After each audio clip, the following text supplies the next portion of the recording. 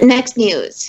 This one's pretty intense, you guys. Bear with me. Disaster is unfolding in Syria as videos emerge of U.S. allies being slaughtered and hundreds of ISIS prisoners escape during airstrikes. So it's hard for me to really give a summary on the entire news article. So I'm just going to give a little bit of what's going on. A U.S. official told CNN on Sunday that the campaign to defeat the terrorist group ISIS in Syria was over for now. And ISIS has a second lease on life with nearly 100,000 people to rejoin their jihad. I don't necessarily think that that's true. They don't exactly know if the people have escaped or if they have been removed to a different location. You want to give some background to people that haven't been following the news, so that like these are the ISIS members that the Kurds were holding in northern Syria. And now the Kurds are, because Trump announced that they're moving out of northern Syria, Turkey is moving in to create a buffer zone in northern Syria, to create a place where to take over the Kurdish area, to create a buffer between the Kurds, which they see the YPG, which is the Kurdish unit, Kurdish group, which they see as terrorists. Terrorists that are anti-Turkey, create a buffer zone between them and Turkey as a way to defend Turkey and as a way to create a place where they could bring all the Syrian refugees that are in Turkey back to Syria. But by doing that, the Kurds in Syria were allies of the United States that attacked that helped United States attack ISIS, and they were holding a lot of ISIS prisoners. And by Trump moving out of that area and betraying the Kurds, which were the United States allies, now Turkey can attack the YPG. But now the YPG, which is again the Kurdish group, is saying now they can't hold the ISIS prisoners, and why a lot of ISIS prisoners might be going free. And this is what you're saying. So, okay, so two things are saying. They're saying that the U.S. allies are being slaughtered. By U.S. allies, I mean the Kurd, the YPG. And also ISIS prisoners are escaping. So that's just the background. Sorry, Alice, for interrupting you. Go on. No, that's okay. Where was I at? Sorry. I'm going to give you, while you find that, I'm going to also give you the counter narrative to all of this, okay? Yep. Okay, go on. So that's what we're looking at right now. We're looking at videos. I don't know, everyone here, if you're on Twitter, I'm sure you have seen the videos of what's going on over there right now. It's been horrifying to watch them, and if you haven't, then I want to be your friend so you can teach me how to avoid this stuff. So the Turkish invasion into Syria continues into its 5th day, and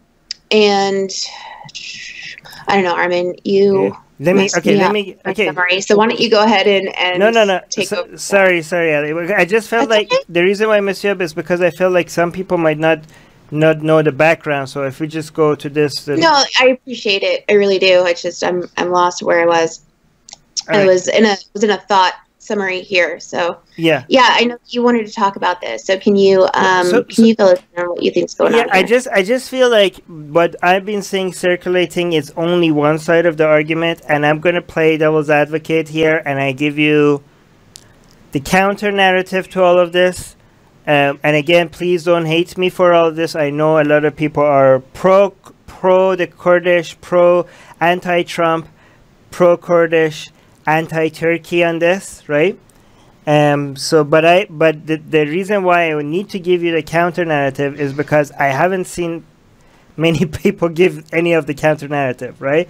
So it seems like everybody is unanimously on one side of this, and it's fine if it's fine to have the position on. I mean, I'm against Trump's decision on this, but not for the reasons why most people are, and I am also against Turkey's decision to attack the Kurds. But it's better to hold that position knowing what the counter narratives are, because I haven't seen anybody sharing the counter narratives. Okay, so and I tried to create a list here of things I need to go over, and my list is quite long, so I don't know if I'm going to be able to go over them. But one of the main points is that if you put yourself in the position of, first of all, let me just tell you how hypocritical a lot of people are, okay? Even if Trump's decision was a wrong decision, I bet you that most people that are now against Trump's decision to move out of Syria, if this was done by Bernie Sanders, they would have supported this, okay? They would have supported the same decision if it was done by somebody, like if Bernie Sanders were the president, okay? They would have been like, yeah, this is a tragedy, but Bernie Sanders promised that he's going to pull the troops out, and that's what he's doing, okay? But they're not doing, you know, so that's one thing, okay? Another point out, but I'll tell you, I think that taking out of the troops out of northern Syria should have been done, but it was done in such a poor way. Like I'm not against this decision because he pulled out of northern Syria. I'm against his position because it was done in a very sloppy manner. Okay, and I will tell you what I think should have been done instead. Another thing that people don't tell you is that if you put yourself in a position, let's say Trump wasn't president, let's say someone else was president of the United States. If you yourself was being advised by all sides, you might have realized that there are two people that you could betray here.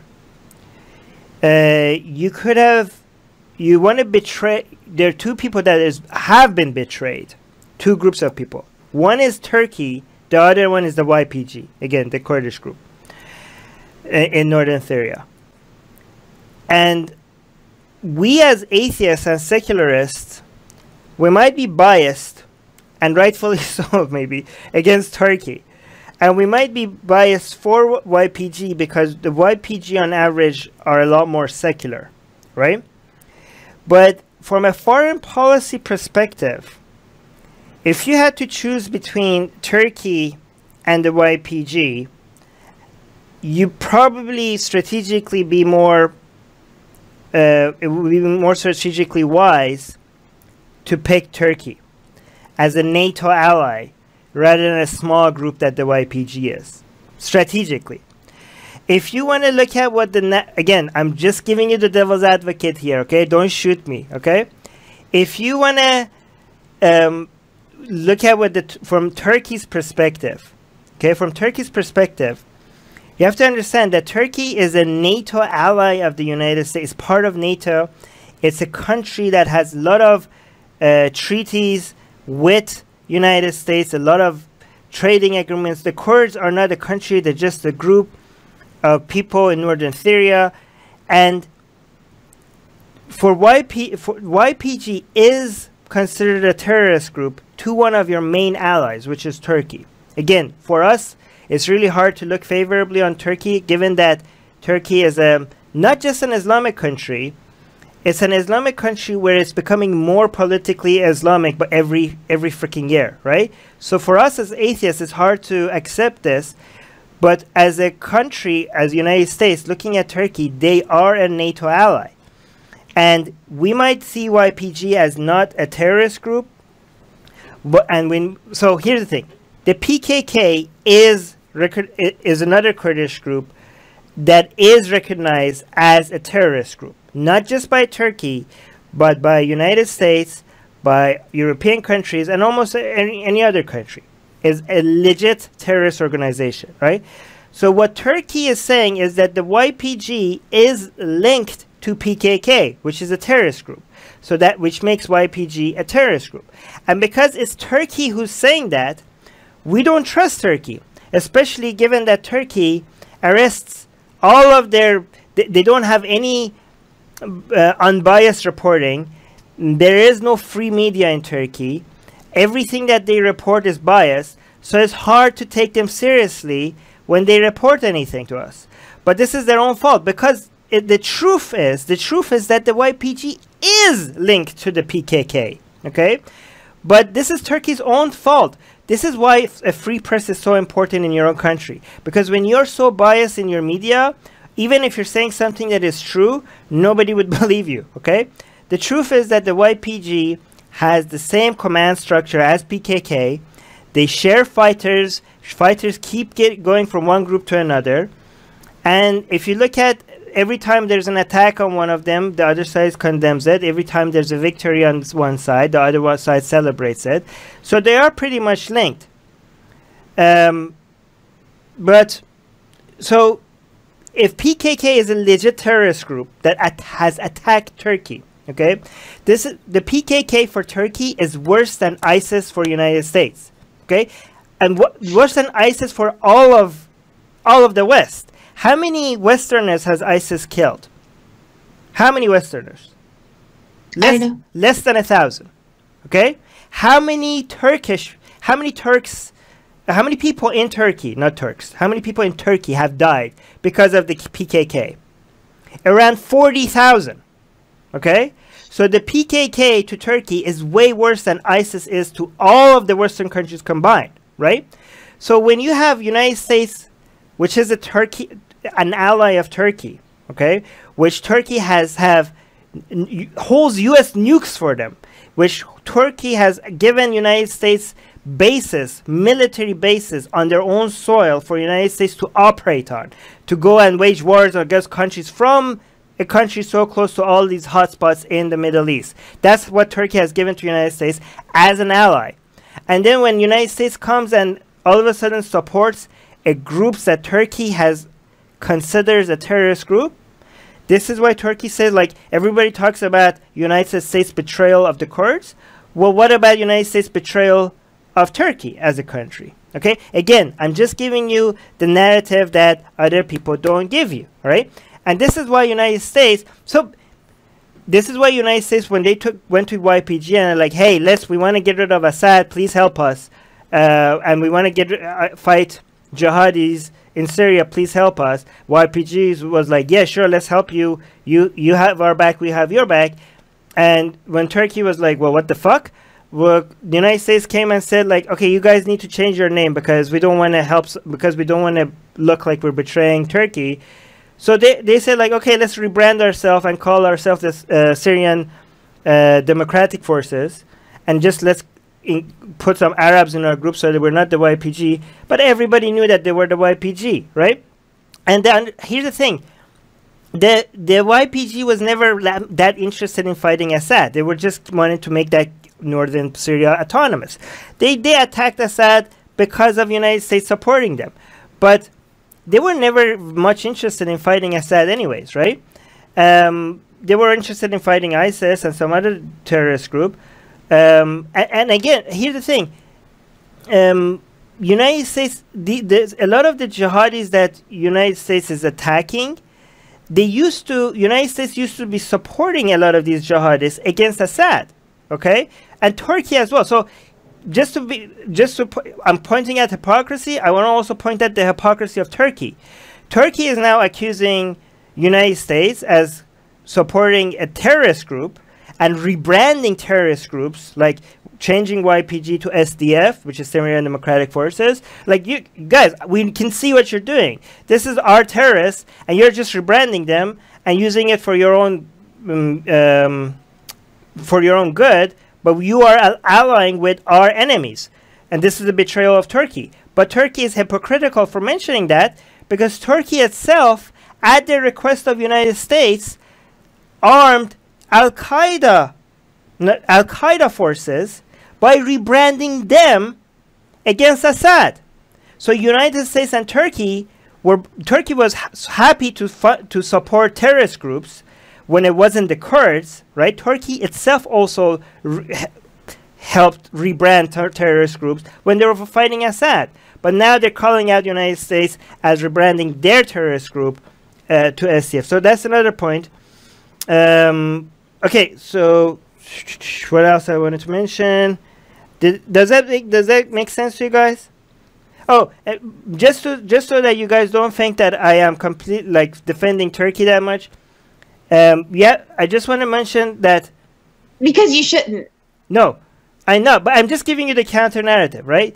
But I'm also pointing out the hypocrisy of Turkey, and I'm also going to point out that this whole anti-Kurdish move that Turkey is having, as Erdogan is having, wasn't something that they were originally interested in. Turkey is making a big deal right now. So I'm now going to stop the devil's advocate, and I'm now going to go full-on anti-Turkey a little bit, just so that you guys don't shoot me. Turkey now is accusing everybody, oh, you're cooperating with the Kurds, you're cooperating with the YPG, which is connected to PKK, and PKK are the boogeyman, the evil, so evil that anything that even touches PKK or even remotely is connected to PKK, anybody that cooperates with that is betraying Turkey.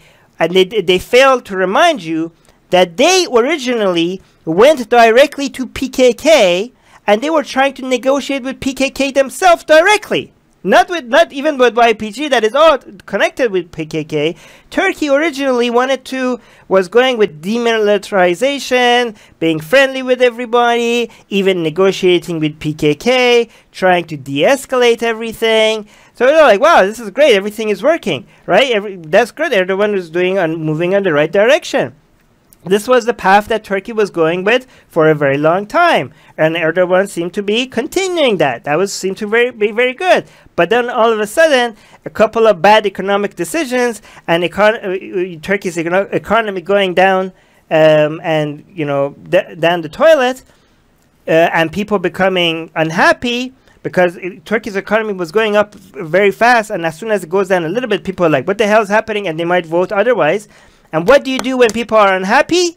What do you do to get votes? What is the number one way to win elections when people are unhappy? When you have domestic issues that people are unhappy, what is the most surest way that has worked time and again to get votes and get reelected? What is it? Start a war. You scare the shit out of people, okay? You bring external enemies and you wage wars, and you tell people that they have to, you need them because they're providing safety. This is what we see in Egypt. This is what we see in India. This is what we see in Israel. This is what we see in Iran. This is what we saw after 9/11 in the United States. And this is what Erdogan did. And it works, okay? So before, like, hey, let's peaceful, let's talk to the PKK, let's be friendly, let's demilitarize, and holy shit, we're losing elections, people are unhappy, economy is going down, what should we do? Make the boogeyman out of the Kurds and start a security threat that you need, that mobilizes people like a strong man, like a big, strong president or prime minister or president that, like, oh, he's defending us, he's so strong, he's a strong leader. That's always works. Always works. Is the easiest way. It's a cheat code of politics. Okay, it's like when you're playing video games and you're losing and you just submit the cheat code and you win. This is the cheat code in politics. Okay, it always works. Okay, and that's what Erdogan did. We went on full on anti-Kurdish, and he won elections. It worked for him, and this is part of that strategy. And it's so sad because this is not going to work long term, not for Turkey. Okay, because guess what's going to happen? What's more likely to happen? None of this is for sure. Let us know in the comment what you think. But what's going to happen is this is going to help Assad. This is what's going to help Iran, and this is what's going to help Russia, because Turkey can't stay up there forever. You just helped, United States left. You're going to leave out of there. And, you just gave those territory to Assad. This is fantastic for Assad. And also what you did is that you pushed the Kurds back to the arms of Assad, because the Kurds were not originally that much anti-Assad. Okay? But now they need Assad for protection against Turkey. And Assad is like, you attacked me, but now you need me. I'm going to come protect the Kurds of Syria. And now you push them back into the arms of Assad. And Kurds are like, Assad, please forgive us. We know we did you wrong. Yes, the Americans betrayed us. We were never interested in fighting you. We were just doing bidding of United States because we needed that, because we were like sitting ducks against all these ISIS people. So we really had to do that. Please take us back. I said, like, oh, it's okay, I could take you back. And we go together after the Turks, and Assad and Iran and Russia are like, yay, we got all these territories back from the Americans, and now we have much more control than ever before there. And this is going to be you know, again, Turkey can't hold this forever. So why I'm against this decision is because this could have been done on a much better way.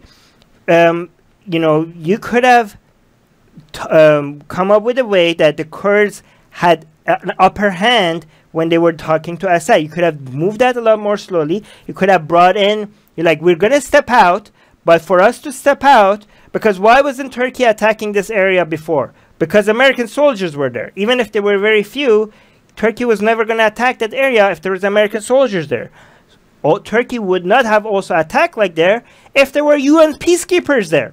So United States could have gone and be like, we're going to move out of this area, but we're going to bring UN peacekeepers in this area before we move out. All right? That's what they could have done. That would have made Turkey's attack on northern Syria a lot more difficult. They could have also done something else. They could have been like, we're going to move out, but we're going to let the Kurds negotiate with Assad on some terms on what's going to happen when the Americans come out. That way, the Kurds will have a lot more negotiation power against Assad when it comes to coming up with a deal. And they would have been so desperate for Assad's support when the Americans moved out. So these are the things that I would have done if I wanted to move out of northern Syria. Anyways, sorry, I talked for too long. What do you guys think? What's that? What do you guys think? So a lot of your devil advocating there, you already kind of gave the other side as well. I mean, what Turkey says, fuck what Turkey says. They're liars. They're known liars. Also, you brought up that Turkey's the better ally, I think was the wording that you used, and I could be wrong about that. No, but strategically for United... And that is, to me, just a moot point there, because the Kurds were also our ally. So it doesn't matter who should be better strategically. Turkey has tons of human rights violations as well.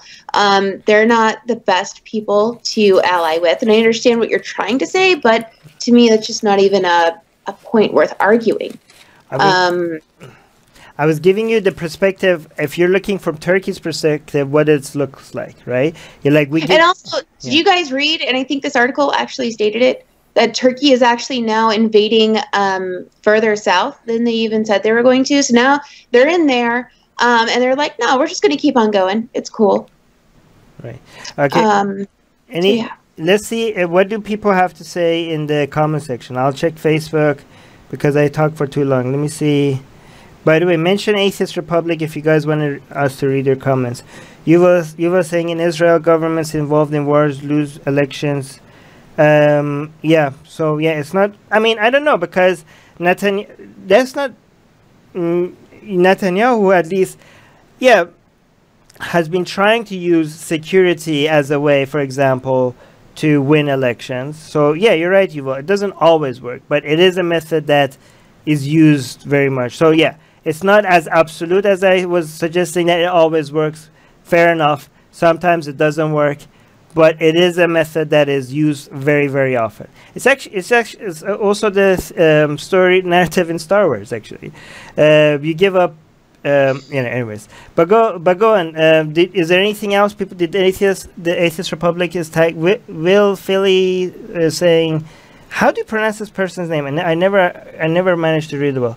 Will Philippi? Will Philippi. Okay. He's saying it's also worth noting that Assad was fighting ISIS before the U.S. got involved. It's also worth pointing out that it seems like all the sides, every side is using Al-Qaeda and ISIS as a weapon. Okay? Like, every side is fighting ISIS and Al-Qaeda, but every side is also letting them loose when they need them, right? Iran, United States, the Kurds, Turkey, and Assad, all of the ones that I just mentioned, have been fighting ISIS and Al-Qaeda, and all of them have also used them, rebranded them, and letting them loose when they needed them. All of these groups that I mentioned. Atheists are under attack in many places. If they were Christians, their voices would be heard. If they were Jews, their voices would be heard. If they were Muslims, their voices would be heard. But they are atheists, and not many seem to be listening. Let's make it difficult for them to ignore us.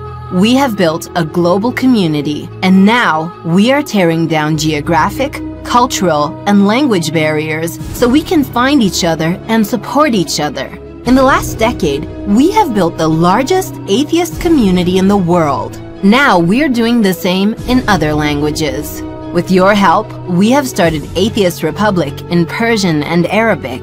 انضميت مؤخرا لأسرة Atheist Republic وحيصير عندي بودكاست باللغة العربية. As we grow, we can dedicate more time, staff, and resources to start doing the same in Spanish, Portuguese, Malay, Bengali, Urdu, Hindi, and other languages. We are providing community, support, informative content, and amplifying the voices of those who need protection, especially in countries where people feel isolated simply for their lack of belief.